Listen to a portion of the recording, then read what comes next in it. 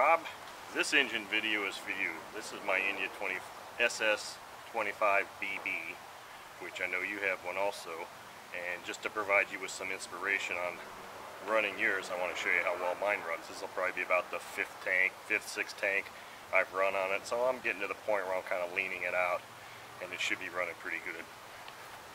Except I forgot to hook up the throttle. I might have to go do that.